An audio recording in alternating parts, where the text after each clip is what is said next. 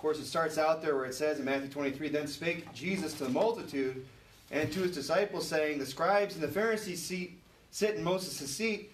All therefore whatsoever they bid you observe, that observe and do. But do ye not after their works, for they say and do not.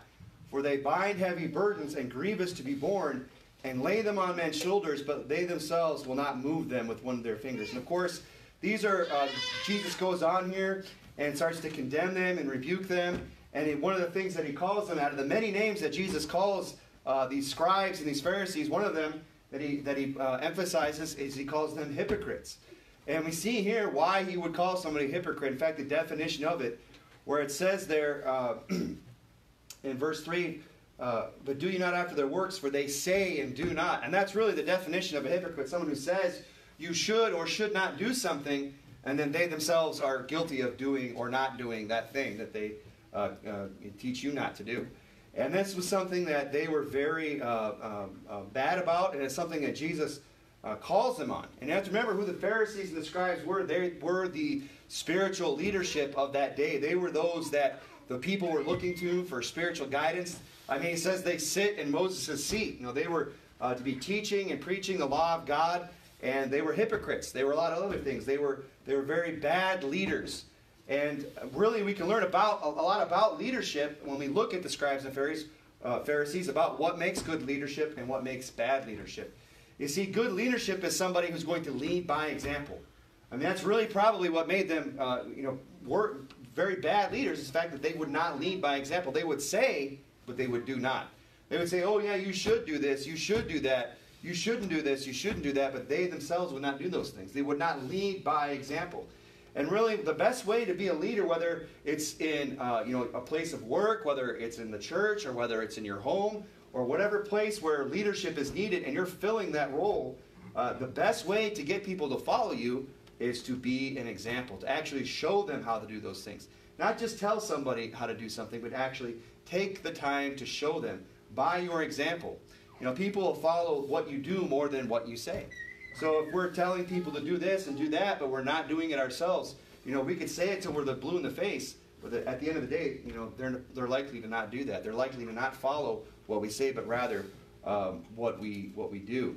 So good leadership isn't just saying, it's also doing.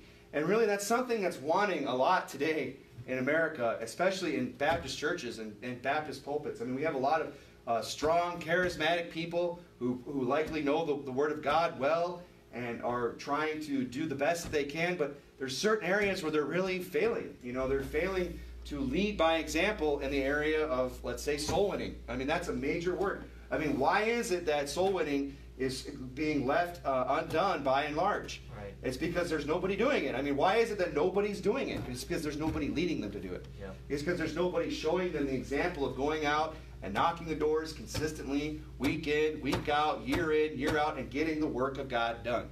And people are not very likely to go and do that on their own. They become so motivated on their own, just if they're not in a good church, or they're in a church where the soul winning is not emphasized, where the leader himself is not excited about soul winning, that's not going to get done. And that's why it's not getting done today in America. That's why there's so many doors that are being left unlocked. It's because we don't have leadership in that area showing people how to get it done. So thank God for a church that we're a part of that has a good leadership, that has strong leadership, that has the right emphasis on soul winning, and going out and accomplishing that great work. I mean, that's a big vision that Faithful Word has, to knock every door in Phoenix, to knock every door here in Tucson, to knock every door at every Indian reservation, to knock every door on, in the state of Arizona, and even the world. I mean, that's a huge task, but it's doable. And it's something that we have to plan to do. And I'm out there knocking doors today, and I'm thinking, about the leadership in this church, whether it becomes, myself one day becoming the pastor here, or another man that we don't even know about coming along and being the pastor, or perhaps even somebody in this room rising up through the ranks and becoming a leader. I hope that whoever is behind this pulpit will always set that example that needs to be set and be that good leader of soul winning.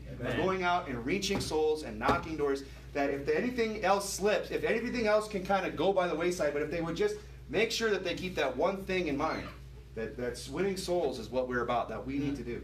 They can let, and whatever part of the ministry, maybe they don't care so much about the chairs. You know, maybe they're not making, maybe they don't keep the water nice and cold. Maybe they're not as good a leader in some other area. But if they're putting the emphasis where it needs to be, and being a good leader where it matters, right. You know, whoever that person is, I hope that that's always the goal that we have in this church. And so we see that good leadership, they don't just say, they do. They show the example of how to do things. And good leadership, you know, they don't pass the buck. You know, they don't pass the burden on. I mean, that's what Jesus is explaining was so bad about these Pharisees here. He's saying they bind heavy burdens, grievous to be borne, and lay them on men's shoulders, but they themselves will not move them with one of their fingers. I mean, they'll put the burden of work on everybody else. They'll say everybody else needs to do this, but they're just going to sit back and just enjoy not doing anything. They're just going to rest on their laurels. They're just going to take it easy. They're not going to get in there and get in the work and help bear that burden. So good leadership bears the burden along with people. I mean, isn't that the example of Jesus Christ that we see throughout all the book of Matthew thus far? Yep. You know, he's not just telling them go and preach. You know, he's telling them to go where he himself also would come.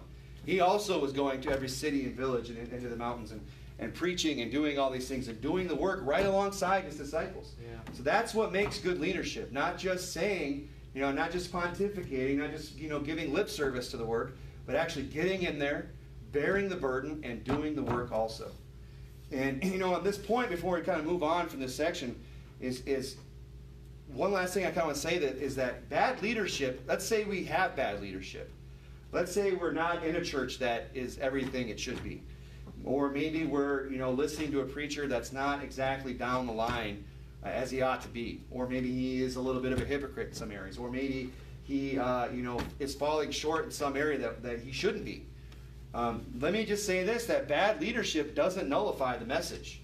You know, just because a preacher gets up and says this, if he's preaching the Word of God and saying, thus saith the Lord, regardless of his character, regardless of what he's like, that does not nullify the message that's being preached. And people should understand that, because here's the thing.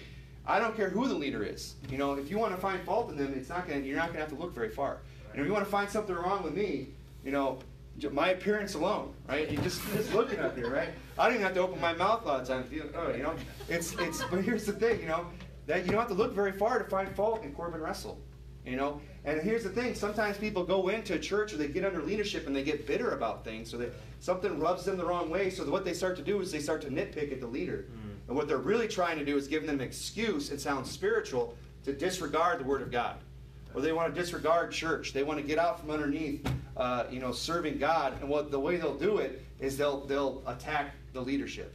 They'll say, well, there's something wrong with that guy. Therefore, I can't trust what's being said. So just keep that in mind always, you know, that bad leadership doesn't necessarily nullify the message that they're preaching. If the message that they're preaching, if what they're giving you is biblical, if it's correct, if it's thus saith the Lord, it really, I mean, at the end of the day, it really doesn't matter what that guy's like. Yeah. You know, if he's saying should he be everything that he should be? Yes, absolutely. But again, we're human. If you want to find fault, you're not going to have to look very far. Well, look here in verse 5 where it says, but all their works they do for to be seen of men. They make broad their phylacteries and enlarge the borders of their garments, and love the uppermost rooms at feast, and the chief seats in the synagogues, and greetings in the marketplace, to be called of men, Rabbi, Rabbi. So another thing that we see about leadership that can be bad is that they have the wrong motives. You know, good leadership has the right motives. And it's not to enlarge their phylacteries. It's not to make wide the borders of their garments and to sit at the upper room of the feast. You know, they're not looking for the position of prestige and high calling and power. They're in it for the right reasons. These guys are in it for the wrong reasons. They want it to be seen of men and to be called of men, Rabbi, Rabbi. And that's what it says in verse 5. For all their works, everything that they're doing, everything that they're motivated to do, why they're in that position, is to be seen of men. And, you know, this still goes on today. You know, it goes on not, you know, in every sect of Christianity, whatever you want to call it, every denomination, there's an element of this. And even in our own personal lives, this is an attitude that can creep in. Maybe not to the degree where, you know, we're going to walk in wearing a robe, carrying a scepter, you know, and sit right down up front, you know, and have a footstool, you know, and just expect all the, you know, maybe not that, but this type of an attitude can creep in even to our own hearts, where we're doing things to be seen of men. You know, we're we're trying to, come across more spiritual than we really are. And we have to really be on guard about that. That's not something that we want creeping into our life, because it can lead you down a very bad path. But these guys, they make no bones about it.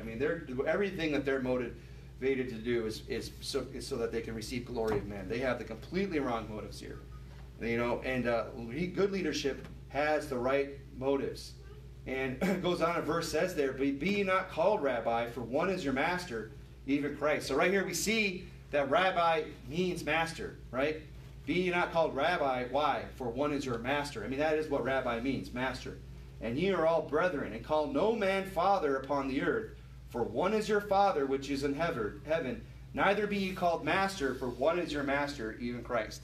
So we are not to be called masters, and we are not to be called father. Neither are we to call other men masters, right. And neither are we to call other men father. Right. Now, obviously, if you have a dad, which we all do, it's okay to call him father, right? That's not. But he's not saying. He's saying don't call other men masters, don't call other men fathers, and to subject yourself to them in that way, right. to lift them up and puff them up in that way.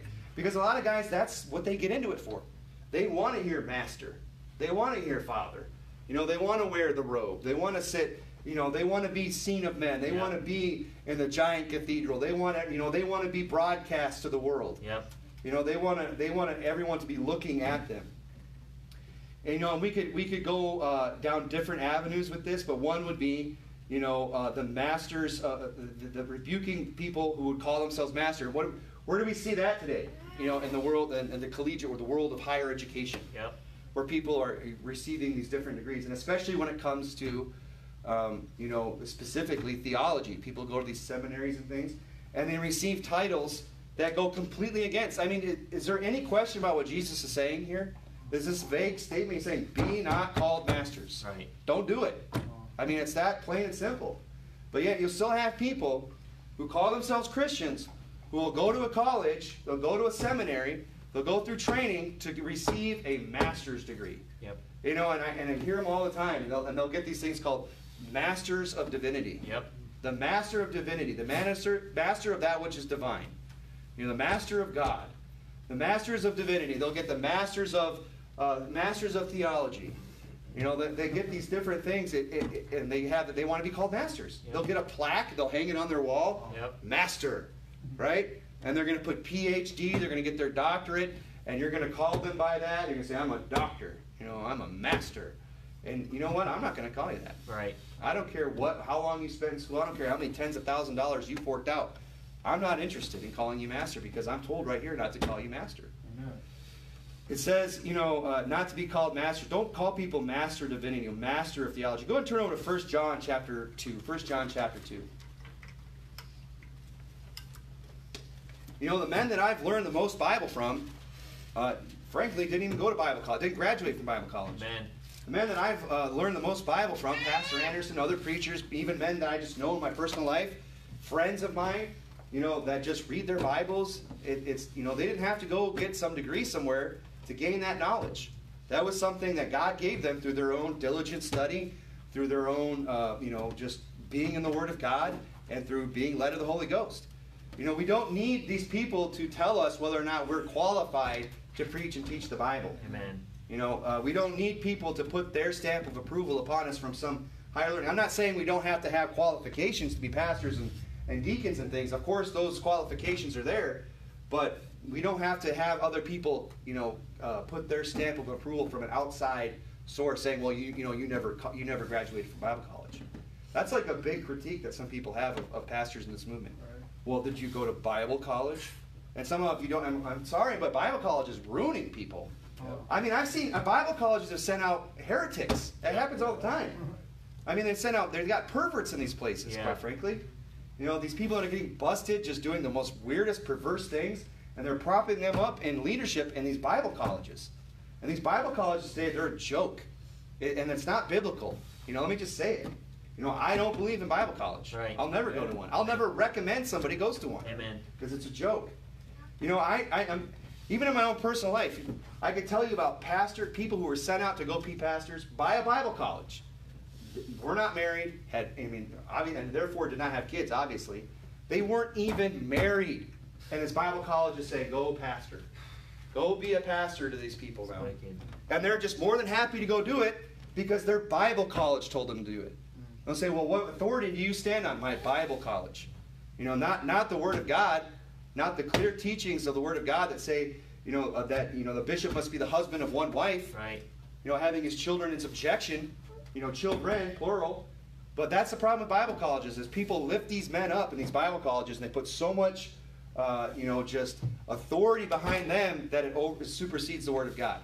And that's happened. Another one, that people that get sent out, well, their Bible college, they go pastor this church, no kids. Doesn't meet the qualifications. But the Bible college says it's okay. And I'm sorry, I just don't go for it. It's not right. Amen. The Bible says, you're there in 1 John, it says in 2 Corinthians chapter 3, do we begin again to commend ourselves? Or need we, as some others, epistles of commendation to you? Or letters of commendation from you? I mean, Paul's saying, look, do I not have authority?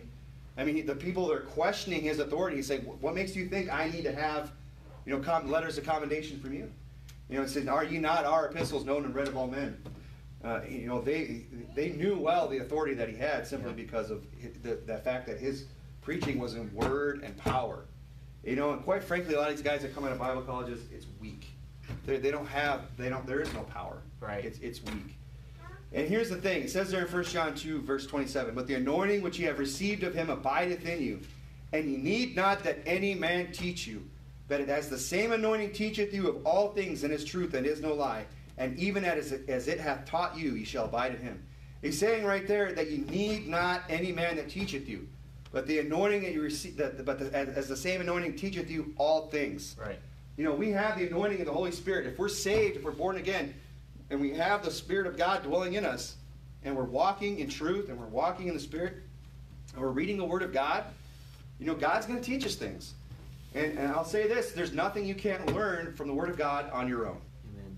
You can learn all of it. Now, it helps to be in a church and there's somebody else who's learned the Word of God because it accelerates your learning. Right. Instead of having to take, multiple reads through the Bible to glean certain things, you can glean from other people's knowledge and study. There's been things that have just been passed down from generation to generation that are just known, proven facts from the Word of God, doctrines and truths and principles that have just been handed down from generation to generation. And we get to stand upon that in the local church. We get the benefits and we get the privilege to sit there and to glean those things from other men for generations behind us that have studied out those things and preached those things and taught those things. But here's the thing. There's nothing that's going to be taught from this pulpit or any other good godly pulpit that you can't learn on your own, just through your own study. And is that not what it says there? Yep. It says right there that you need not that any man teach you. You don't need it, but that doesn't mean it isn't helpful. That doesn't mean it isn't a privilege and beneficial to you. It's still something we should do and something we should glean from, but you don't need it. And you certainly don't need to pack up your bags and go spend thousands of dollars and go to some strange part of the country and go live in a dorm room with a bunch of dudes or whatever and go to some college and have them give you a bunch of nonsense. Right. And probably teach you things that aren't even true. Teach you the pre-trib rapture. Yep. I don't know if I don't even know how you teach it. Or teach you dispensationalism. Yep. Or teach you just a bunch of garbage and false doctrine. So, we don't need that any man should teach us. And we don't need, all of these different just commendations that people are trying to give us. And really what it comes down to is that good leadership has, as we said earlier, has the right motives. They're not in it to just be called of men. I don't know how I got down that rabbit trail of Bible colleges and things, but we see that, good leadership, they have the right motives. They're not there to be seen of men. They're not there to be called father. They're not there to be called master. They're not there to receive the praise of men or to be seen of men. They're there for the right motives. And what is the right motive? It's to serve others. And Jesus gets into that here a little bit as it goes on there. In verse 11 it says, but he that is greatest among you shall be your servant. And whosoever shall exalt himself shall be abased.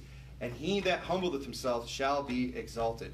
Now, it's kind of, that phrase there, this is something a lot of people are familiar with. He that is greatest among you shall be your servant. Now, that you have to ask yourself, does that mean I can be greatest by being the servant? Well, here's the thing. If your desire is to be the greatest, you're probably already started off on the wrong foot. Mm-hmm. You're not really going to be a good servant because your motive is wrong. You know, the guy who's going to be the greatest, there's going to be people in heaven who are going to be exalted that their name was never mentioned down here. That people might not even know who they were. They might have even gone to church for decades and they were just, they were just faithful, humble, meek people that just were faithful to the Lord and just did what they were supposed to do, and they were blessings, and they were servants to anybody. But their name was they were never exalted here. But here's the thing, they got there because they have the right motive. They didn't set out saying, well, I'm going to be the greatest, so I'll be sure that I'm servant of all. And people can adopt this attitude of thinking, well, I'm going to be the greatest, so I'm just going to make sure I'm just going to be the servant of all. And you know what? Your motive is wrong right out of the gate. And that's going to show its face eventually. It's going to show that you're really not in it to serve, but you're that in it to be exalted. If your motive is to be exalted, it's not the right motive. But if your motive is truly to just serve and to be humble and to be meek and to just be used of God to whatever capacity He sees fit to use you, mark it down, you will be exalted. Right. Maybe not in this life, but in the next. And maybe even in this life and the next. And it says, whosoever shall exalt himself shall be abased. So if your motive going into being a servant is to be exalted, to be the greatest, well, you're trying to exalt yourself by being a servant. Does this make sense? Yep.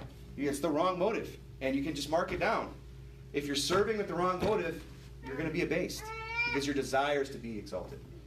And whosoever shall exalt himself shall be abased, and he that shall humble himself shall be exalted. You see, a true servant, he displays certain attributes. He displays the opposite attributes of what we see here with the Pharisees. He doesn't bind heavy burdens to be borne and put them upon men's shoulders. He doesn't just pass the buck on everybody else. A real servant, when they see a need, they just fill it. They don't go, hey, this needs to get done. Well, that's somebody else's job. I'm just going to have so-and-so do that. They just do it. They just do whatever needs to be done. That's what a servant does. They just see a need and they fill a need. They're not sitting there just trying to delegate and say, well, that's, just pass it off and say, well, that's somebody else's deal. I'm going to let somebody else take care of that. That's really not my area. If you see something that needs to get done, just do it. And that's what a true servant will do. They'll see the need and they'll fill it. Whether it's, something in the church or outside of the church. You could take that principle with you throughout your whole life. And it probably benefit you a lot. I mean, take that attitude to the job and watch what it does for you. That says, well, I'm going to do whatever needs to be done. I'm not going to get this attitude that just says, well, that's not my area. That was delegated to somebody else. I don't feel like that's my responsibility. Somebody, they should do that. They made that mess. They should have to clean it up. Well, maybe that guy was a little busy. Maybe that guy had a lot of other things going on and it slipped his mind. And maybe you should just step up and take care of it. And watch how that exalts you. Watch how that humble attitude of a right motive and then of being a servant, that's willing to do anything that needs to be done, will exalt you. I mean, even in this world with your boss. The boss isn't looking to promote the guy who's only willing to do certain things. So, well, that's outside the scope of my job description. That's, what's the one I always heard when I worked at the city? That's above my pay grade. Well, you know what? It always will be too. Because that's your attitude. You'll never have that pay grade because you're not willing to do the work that people that pay grade deserve. So, people have it totally backwards in the workforce today. They'll think, I'll work harder when they pay me more. That's not how it works. No employer goes to his employees and says, this guy doesn't work very hard, but I bet if I paid him more, he would. Do you think that's how an employer works? No. Not at all. They say, boy, that guy, I don't pay him as much as this other guy, but man, he works just as hard. He's willing to do anything. He's the first one in, the last one out, and he's making less. I'm going to promote that guy. I'm going to give that guy a raise. Not the guy who's just like, well, that's beneath me, or that's above me. That's outside my job description. A true servant, isn't just looking to pass the buck and bind the burden on other people and not move it with his own finger. He's willing to get in there and do the work. He doesn't seek to be known and acknowledged like the Pharisees. They're not the servants of God. They're trying to exalt themselves. They don't want to do the work. They want other people to do it. That's not a true servant, and therefore they were abased. He goes on and says in verse 13, but woe unto you scribes and Pharisees, hypocrites. Now notice right there, that's an exclamation point. That's significant. I mean, Jesus is saying this emphatically. He's not just like, woe unto you scribes and Pharisees. You guys are hypocrites. And just gently, let me just take you aside and gently remind you. He's getting after them. And he's doing it publicly. He's not just, taking him aside, having a sit down. And he starts to really lay it on him. He says, "For you shut up the kingdom of heaven against men, for ye neither go in yourselves." I mean, that's some strong preaching. Just get up in front of everybody and say, "You know what? You're damned. You're not even saved. Yep. You're on your way to hell." That's what Jesus preached. "Neither suffer ye them that are entering to go in." And that's kind of an interesting principle, isn't it? That this observation that Jesus makes, this statement where he says, "You're not going in, and you don't suffer them that are entering to go in." So that's a characteristic of a reprobate false prophet, somebody who's preaching lies. A lot of time these guys that are preaching lies, they're preaching a false salvation, they're preaching a works-based salvation, they're preaching a false gospel. A lot of times, and you can come mark it down if they're in a place of influence, if they're a place where they're making a lot of money, if they're gleaning, they're profiting from it, they know they're false prophets. Right. They know they're preaching lies. And you know what? They know they're not suffering other people to go in. They know full well, I'm not going there, and neither are these people that are listening to me and following me. So here's the thing about false prophets, is that they seek to drag others down with them. They know they're not going to heaven. Right. They know they're not going to make it, these reprobates. I mean, you think about with the homos and things like that. They back of their minds, I don't care how much they say it. You know why they hate God so much? You know why these fags don't want to retain God in their knowledge? It's because they know they're going to hell. Amen. That's why they don't even want to think about God. Because they know in the back of their minds, as it says, they just have a fearful looking for indignation that shall devour the enemies. They're just afraid. They're afraid of God. They don't want to think about what's coming in the next life. Amen. And you know what? They hate it so much that they'd rather and they want to make everybody else as miserable as them. They want to drag others down with them. Right. They want to go out and defile others and pervert others and bring them along with them. That's what these people do. It says, go ahead and turn over 2 Peter chapter 2. The Bible says in Romans 1, "Who knowing the judgment of God, that they which commit such things are worthy of death." And read that chapter, friend, and talking about men with men, doing that which is unseemly and not convenient, women with women, leaving the natural use of the woman to do that which is against nature. It's talking about homos. It's talking about people doing perverse, wicked things that God has given them over to do because God has rejected them.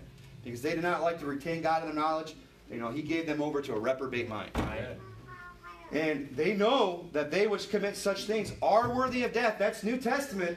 Are worthy of death. Amen. Okay? Not only do the same, but have pleasure in them that do them. Why do they have pleasure in them? Because they know they're taking somebody with them.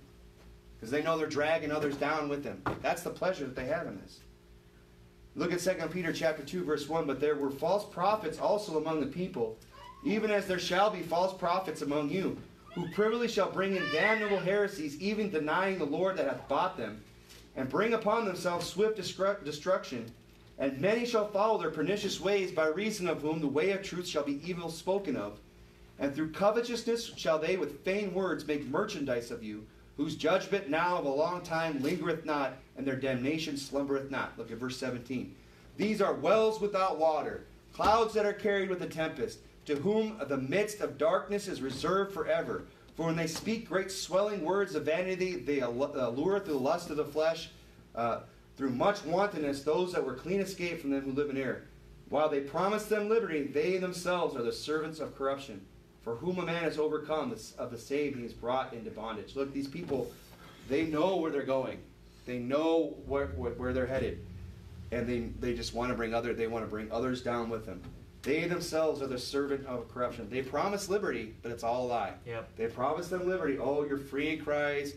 It's whatever. They just want to preach all these lies, but they know that they themselves are the servants of corruption. You see, false prophets, what's really scary about them is a lot of times they know exactly what they're doing. I mean, that's like the scariest thing, I think. Yeah. That's like the hardest thing to wrap my mind around sometimes when you think about these false prophets. Wicked. They know what they're doing. Yeah, that's right. It's not just that they're misled. It's not just that they had something wrong. It's that they know exactly what they are. They know who God is. They've rejected Him. They know they're rejected, and they're just going to drag. Now, are there people that out there, false prophets, that don't know all that? Sure. But I think by and large, a lot of them know exactly who they are. They know that they're the ministers of Satan. That's right. They know that they're serving the devil. They're more than glad to do it. They know what they're doing. The Bible says in 2 Timothy, Evil men and seducers shall wax worse and worse, deceiving and being deceived. Not only are they deceived, but they're also doing the deceiving. These are what false prophets are like. They find solace, they find pleasure in destroying others. And that's why Jesus just comes down so hard on these people. Because these guys mark it down, they're false prophets. They themselves are not going in, and they're preventing those that would enter in. They're false prophets. Look at verse 14. And Jesus just drops the hammer on them. Woe unto you, scribes and Pharisees, hypocrites, for ye devour widows' houses, and for a pretense make long prayer. Therefore ye shall receive the greater damnation. Now, one thing I want to point about this is that the Pharisees are present to receive this. They're hearing these words come out of Jesus' mouth. You know, Jesus didn't pull back from hard preaching. Jesus wasn't afraid to just tell people how it is. Yep. You know, he didn't sit there and worry about the consequences of what might happen. I mean, what happened to Jesus as a result of this? He got crucified. You know, but he knew that. He knew that's what was going to happen. But did that cause him to just say, "Well, I better pull back a little bit. No. I better not go ahead and call them, hypocrites." And he goes on and calls them vipers. You know, and I better not call them unsaved and tell them that they're these wicked, false reprobate, false prophets. He didn't care about that. He did not worry about the consequences. He just preached what needed to be preached and let the chips fall where they may, and that's however it turned out is how it turned out. Amen. And that's why we have to be with our preaching. And that's how we have to be with our stand on the Word of God. You know, if the Bible says it, then it needs to be preached. That's right. And, if people don't like it, tough. Yep. It's what the Bible says. And that's the problem we have today. Too many guys today that are worried about how it's going to be received. Too many guys that are worried about how it's going to, might rub people the wrong way. And our attitude ought to be, I love the euphemism, if I'm rubbing the fur the wrong way, well, the cat can turn around. Because I'm not up here to make everybody feel good. Yeah. And that's real preaching, where people are just going to get up and say what needs to be said, regardless of how it makes people feel. That's what needs to be said. And that's how Jesus preached. Jesus was not somebody who held back the message, or only, let me just say this about the Pharisees in private. Let me just take my disciples aside and explain to them that they're hypocrites, and that they're evil, and that they're false prophets, and that they're all these wicked things. Let me just do that in private. He took it right to the Pharisees. He went right up to them in public, in front of everybody, and called them out. Yep. And that's the type of preaching we need today. And unfortunately, there's very few men of God that are willing to do it anymore. It's hard to even just find any preaching sometimes. Sometimes I'll hear about a Baptist preacher or some church somewhere, and I'll say, well, great, let me go see what he's about. You can go on there, you can read their doctrinal statement, which is all nice and friendly about how they believe in the Trinity, and they believe by salvation through grace through faith, and they believe in separation of this, and they have their doctrinal statement is nice and neat and clean and unoffensive, and there's nothing wrong with it. And boy, they've got this ministry right, and they're doing this over here, and everything looks good, but where's the preaching? Where? I can't find it. Because they want to do it all in private. Yeah. Because they want to just go in the back. They just want to do it all just right here where everybody's on the same page. They don't want to broadcast. I mean, they won't have the camera set up live streaming to their 12 listeners, right? Right. Like I am, right? They want to hide it. They don't want to put it out there. And really they're missing out, and they can't figure out why, their churches are shriveling up in a lot of instances. Why is it that the new IFB is reaching so many people? Because we're putting it out there. Because Pastor Anderson, actually took the time to figure out how YouTube works. And it's not that hard. You start by pressing the record button. And it goes on from there. But these guys don't even want to do that. They don't want to put the preaching out there. And do you think they're not preaching some things that might get them in hot water? I dare say that a lot of them probably are. Even today during the Pride Month, I'm sure they might not be saying everything that we say, that they're worthy of death, and so on and so forth, but they're probably saying some things that if the homeless found out about would get them in hot water. Because they're not, they're not saying, oh, they're great, wonderful people. Yeah. But they're okay. They're not going to be in the nightly news, because they're not going to preach it publicly. They're just going to keep it right here and not put it out there. But that's what Jesus did. I mean, he wasn't just preaching his disciples. He wasn't just the church. I mean, he's out there ripping face in public on these guys. And that's what we need today. Because here's the thing, if we would stand up as God's people and preach the whole counsel word of God unapologetically, and more preachers started doing that, more people would be emboldened to say, yeah, I believe that too. You think everybody just is going along with this homo agenda that we're having just shoved down our throats right now in the month of June? You know how many people out there are seeing this crap on their TVs and everywhere else they look, and they're going home and they're just thinking, man, I can't stand it. It's sick. It's disgusting. Right. But they don't say anything about it. Yep. But if more men would stand up and just preach the Word of God and say what they really believe about this, other people would be emboldened. Yeah. And these fags would go back in the closet where they belong. Yep. So, Jesus was a hard preacher. He didn't pull back. Neither should we. We should just let it rip and not worry about the consequences. Now we see that because Jesus is here present with the Pharisees, and he's addressing them directly. He's not doing that thing, some people here, I don't know if this applies to you. And he's like, no, you Pharisees, you hypocrites. He's calling them right out. And he doesn't pull punches, and he doesn't hide hard truths. And neither should we. And that's what we've been admonished to elsewhere in the book of Matthew, that we are the light of the world. A city that's set on a hill cannot be hid. Neither do men light a candle and put it on a bushel, but on a candlestick, and to give light to all that in the house. That's how we're supposed to be. Not take our candle and hide it. Yeah. Maybe it's more discerning for us to put it under a bushel and not let others see it. Maybe we get more done with the light under the bushel. You don't know that. And you know what? If that's the way you think, that's your own reasoning. And you cannot lean on your own understanding and expect God to lead you. You have to acknowledge God in all your ways, and He shall direct thy paths. Amen. Now, there were some hard things that Jesus said, and interpretations were given in private, weren't they? There were instances when Jesus would preach and teach things to just those that were in His inner circle, but it wasn't hard preaching like this. It wasn't when He was ripping face and calling people out. It was when He was teaching things that were being hidden from them for the purpose of them not being able to understand.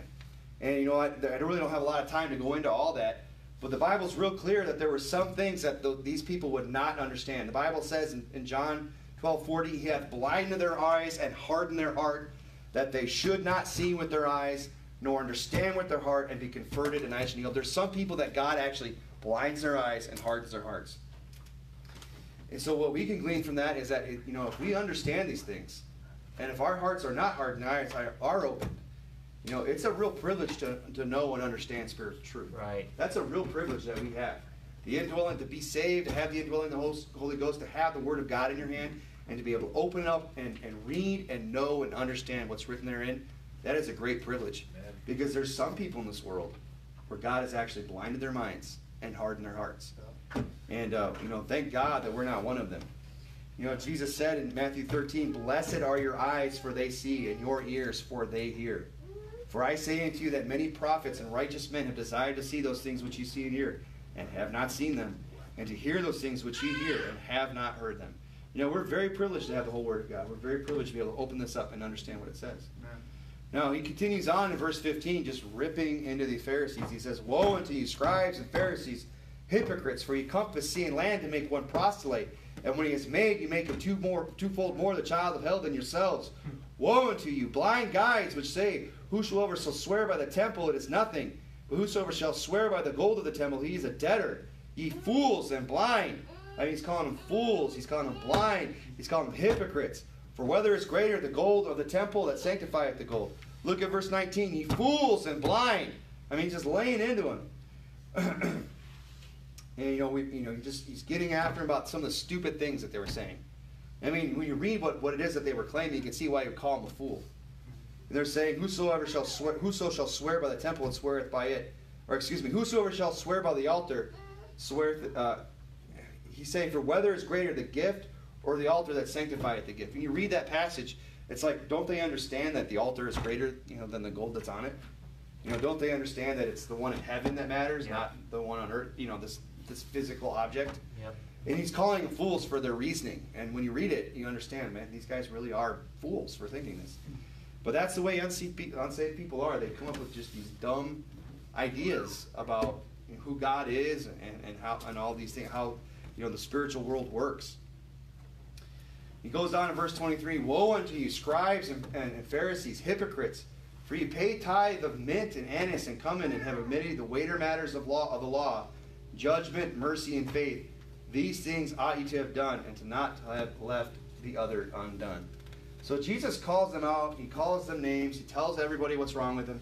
And not only that, but Jesus specifically and publicly rebukes the specific sins that these guys are guilty of. He nails them right down to it, saying, you guys are paying tithe of mint and cumin and anise, and you ought to have done that. He says, but you know what? You also left off this. You left off the weightier matters of the law, mercy, faith, and judgment. So he rebukes them publicly, but he also gets really specific. And it might be that if you're in a church that has strong leadership in it and that is going to follow the pattern that's given us in the Bible, that you might have to endure having other people's sins pointed out publicly. There's times in a church where, and I pray that it never happens here, that we never have, if someone's life gets to the point where we have to say, hey, so-and-so is in sin, they're getting called out for it publicly and being dealt with, And by publicly, I mean within these four walls. That's the extent of the publicity that's there. It doesn't extend beyond that. There's been a lot of people that have gotten into sins that are worthy, according to 1 Corinthians 5. I mean, do people even understand this day, that there are sins in 1 Corinthians 5 that will get you kicked out of church? Amen. Like removed from fellowship. That's right. And it lists it there. Drunkenness, covetousness, fornication. There's all these sins there. But let me say this, it's limited to those sins. The church can't just start making up things to kick you out for. But there's been plenty of people I know in Phoenix that have been kicked out of church. But you know what? It's only the people that are there in Phoenix that know about it. Because that's all the further it goes. And here's the thing. Pastor Anderson gets a lot of criticism. People say, well, you're always kicking people out, But a lot of those people come back. Not always, but some of those, it's not like they're out for good. If they get it right, if they repent, and if they're truly sorry for what they've done, and they knock it off, they're welcome back into fellowship. But nobody ever sees that. Nobody ever sees that part of the ministry. People coming back in, because we don't publicly announce that. We just want to let everyone know, so brother so-and-so has gotten it right. We're to forgive him now. He's back in fellowship. So let's all forget about how he was running around, drinking, smoking pot, and sleeping around. I know he was doing that, but we're going to forget about that right now. Okay, so everybody just forget about it right now. That's not how it works. You just, he's allowed back in for the person who's made the offense. A lot of times just goes to the pastor one-on-one, and he determines whether or not they're allowed it back in. And, if they're there, they're there. And everybody just moves on. And it's great that it works that way, because I've seen people come back in the church, and I've totally forgotten that they were ever kicked out. It was like they were never gone. Because we didn't sit there and make a big deal out of it once they came back in. So people, according to 1 Corinthians 5, can be kicked out of church. I pray to God it never happens, but let me just say this right now. If that ever happens, do not record it and put it up on YouTube. Right. Please don't do that. Right. Pastor Anderson got a bunch of flack about that once. Somebody was getting kicked out, and welcome to the age of the smartphone, where you could just beep, boop, and be recording. Just quick, within seconds, you could be recording, live streaming to the world. The millions in the arena are watching. As you're kicking some heretic or whatever out. So don't ever do that. And by the way, the people that did that turned out to be weirdos themselves and are no longer there. So that's a whole other story. But now there are times when people are kicked out a little bit more publicly, where it becomes knowledge beyond the church walls, where those that are outsiders are observing it. We think of the heretics that got kicked out of our church up there in Phoenix. And why was it that Tyler Baker was kicked out and his name was put out there publicly? Because he was in a public ministry. He was the deacon of the church. Right. People knew who he was, even outside of the church. They were looking to him. He had influence. And so people that are in a position that is public, outside of the church, they need to be called out and dealt with publicly. But that's not for Joe church member. That's not just for the guy who's not, in the leadership. He's just a faithful member. He's just filling the pew. He doesn't need to have his name put out there on YouTube. He doesn't need to be called out on Facebook and all these other ways that people can just spread it.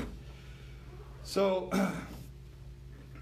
there's a lot more here, and I kind of want to get through the chapter here tonight. Jump down to verse 24.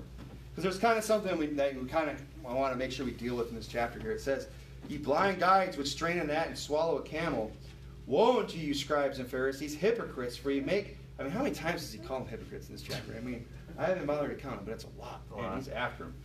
"For ye make clean the outside of the cup of the platter, but within they are full of extortion and excess. Thou blind Pharisee, cleanse first that which is within the cup and platter, that the outside of them may be clean also." So what he's calling them on is the fact that they were very beautiful on the outside. They were very concerned about what was on the outside appearance, right? They had the broad. They made they enlarged the borders of their garments. You know, they made long pretense of prayer for pretense. I mean, they were very outwardly. They appeared unto men to be very godly and holy and things like that. But inwardly, they were, ravening wolves. They were full of dead men's bones. And a lot of people can say, well, take this and say, well, see, that just shows us that the outward appearance doesn't matter. Jesus isn't concerned about the outward. He's not concerned about the way we look. And that's true to a certain degree. But they'll say, well, the outside doesn't matter. It's the inward that matters. Well, the inward matters more. I'll say that than what the outside. What's inside you matters, than what's the outside. What's in your heart and what you think and what you feel is more important than the clothes you're wearing, or how you keep yourself, or how you groom yourself. Those things are more important. But that's not to say that those things don't matter, because they do. Right. If appearance doesn't matter, then explain to me why 1 Corinthians 11, the first half of it is about hair length. If appearance doesn't matter, why does God get down to just women should have long hair and men should have short? Why does God get that specific? I mean, isn't that pretty specific about your appearance? Yep. How to wear your hair? Exactly. I mean, God gets after your hair. How long or short it should be, depending on whether or not you're a man or a woman. I mean, so obviously the outside appearance matters. If it doesn't matter, why does God go on in 1 Timothy chapter 2 about modest apparel? About how women shouldn't, wear things that are just exorbitantly expensive and just draw attention to themselves. That they should, not draw attention, whether it be through revealing, scantily clad clothing or just wearing very expensive garments and things like that. If the outside appearance doesn't matter, why is that there? Right. If the outside appearance doesn't matter, then why do we have Deuteronomy chapter 25? Why does God say that a man should not put on a woman's garment? And that a woman should not wear that which pertaineth unto a man? Why is God concerned about what clothes we're wearing? Because appearance matters. Because the way you look matters. But what also matters is what's inside. And here's the thing. What inside always will eventually come out on the outside. See, it's a matter of priority, not propriety. It's not a matter of what's proper and what isn't. It's a matter of priority. What's more important? What's more important is what's inside. That's not to say what's outside doesn't matter. We should care about the way we look and the way we dress. And that's just something I wanted to touch on. Now in verse 27 he says, "Woe unto you, scribes and Pharisees, hypocrites, for ye are likened unto whited sepulchres, which indeed appear beautiful outward, but are within full of dead men's bones and all uncleanness. Even so ye outwardly appear righteous unto men, but within you are full of hypocrisy and iniquity. Woe unto you, scribes and Pharisees, hypocrites, because ye build the tombs of the prophets and garnish the sepulchres of the righteous, and say, if we had been in the days of our fathers, we would not have been partakers with them in the blood of the prophets. Wherefore ye be witnesses unto yourselves, that ye are the children of them which killed the prophets. Fill ye up then the measure of your fathers. Ye serpents, ye generation of vipers, how can ye escape the damnation of hell?" I mean, this is one of the hardest sermons. This is some of the hardest preaching you'll ever find. That's right. And it's Jesus preaching it. Amen. I mean, I couldn't even come close to preaching this. Getting up in front of people that are just guilty of all these things, and just calling them out in front of everybody, and just laying it to them the way he's doing it. It's really good. And he goes on and says, "Wherefore, behold, I send unto you prophets and wise men and scribes, and some of them ye shall kill and crucify, and some of them ye shall scourge in your synagogues and persecute them from city to city, that upon you may come all the righteous blood shed upon the earth, from the blood of righteous Abel, even of the blood of Zacharias, the son of Barachias, whom ye slew between the temple and the altar. Verily I say unto you, all these things shall come upon this generation." I mean, no doubt about it, Jesus was a hard preacher. Yeah. And people today have this just weird, twisted up view of who Jesus was. That Jesus was just this gentle little lamb that wouldn't hurt anybody or say anything negative. Have you not read? Yeah. You know, go read, just read Matthew 23. That's right. And tell me Jesus wasn't a hard, face-ripping preacher. Now, he gets angry in this chapter, no doubt about it. I mean, he's mad, and with good reason. And we see Jesus getting angry. And a lot of people that say, well, you know, being angry, that's not true. Right. You know, you know, why are you angry? You know, be not soon angry. You know, but there is a time to be angry. And this is Jesus being angry. And for good reason. Now, he doesn't just get angry at the drop of a hat. You know, we should try to control our temper. I mean, we have to remember, this is later in his ministry. Jesus has been putting up with these guys for a long time. He's been giving them a lot of signs. He's giving them a lot of preaching. A lot of them gotten saved. A lot of them have come over to his side. But, you know, others are not. And so finally, he's, you know, towards the end of his ministry, he's starting to deal with these guys a little bit more seriously. But we can't forget the fact, and it kind of shows us here in verse 37, that Jesus has had a burden for these people for a very long time. I mean, he's God. I mean, he's been burdened for the children of Israel, you know, since the day he led them out of Egypt. He's wanted them to do right, to be right, so that to be his people, so that he could be their God. I mean, that's what he says here in verse 37. After all that hard preaching, just face-ripping, you know, kind of ends it with this very mournful and just sentimental, and just, you can see his heart where it's really at. He says, "O Jerusalem, Jerusalem, thou that killest the prophets and stonest them which are sent unto thee, how often would I have gathered thee, to gather thy children together, even as a hen gathereth her chicks under her wings." He's saying, look, I wanted you to come back to me. I wanted you to receive me. I wanted to gather you as a mother hen gathers her chicks. I mean, it's such a, that's just that illustration is just so nurturing and kind and loving. All the things that are in his heart. But what's the problem? And ye would not. You know, why does God get so angry with these people eventually? Because they would not. Because they give God reason to get angry. That's what we see a lot. That people are getting, Jesus gets upset with people because of the fact of what they have done. You know, and there's a time and place for God to get angry. And a lot of times, you know, in fact, almost every instance, it's because of the fact it's something that we have done. You know, and that's what we see here. And what we can understand from this is that, you know, God is very long-suffering. The Bible says in Psalm 145, the Lord is gracious and full of compassion. The Bible says he is slow to anger and of great mercy. And that's true about God. And he's probably more gracious and more full of compassion than any of us can even understand. But the fact is that God has a limit with his compassion. He has a limit with his patience with people. And, you know, I don't want to find out where that is in my own life. That's frightening. And people do that in their life. Let's see how far I can push God. See what I can get away with. You know, do you really want to find out where that line is? No. Where God goes from being merciful, patient, kind, to where now he's just going to deal with you? That's not something I want. You know, God's graciousness, God's compassion, God's patience is reserved for those who appreciate it. You know, people who understand that about God and don't try to push it, they're the ones that benefit from God's grace and mercy. You know, but here's the thing. People that don't appreciate it, people that do push it, like these scribes and Pharisees, who had all these works done in front of them. I mean, they had the Lord himself standing in front of them. I mean, it's just amazing anybody that could have denied Jesus Christ was God at that time, that he was the Messiah, that he was the Christ that they were looking for. I mean, the things that he did. You know, no man can do these things except God be with him. Right. No man ever spake like this man spake. I mean, if all the things that me, man, to see and do were to be written in a book, the world itself could not contain them. The volumes that would be written. I mean, the things that he did, but yet here we have a group of people who didn't believe. They rejected him. Why? Because they had their own selfish motives. Because they didn't want to give up, you know, the praise of men. They didn't want to give up. They were afraid. They were envious of his popularity and of his power and his ability. So they pushed it with God, and as a result, he comes down on them, you know, and he deals with them.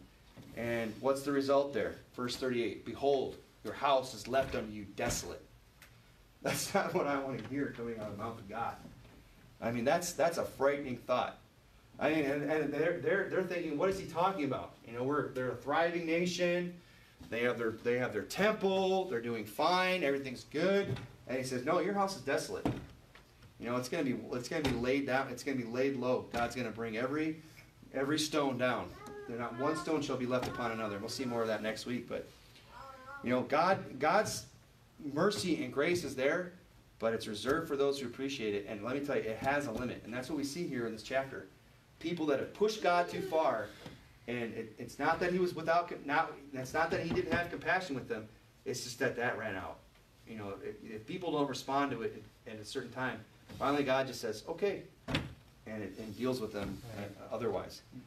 So let's not that be us. You know, I know we're not, you know, if we're in here, we're saved, we're never going to turn into reprobate false prophets because we have the Holy Spirit in us. But let's just remember that even as God's children, you know, we don't want to push the envelope with God and see how far or what we can get away with. Because it might just be that, you know, we can't push God as far as we think. And then we're going to be really hurting.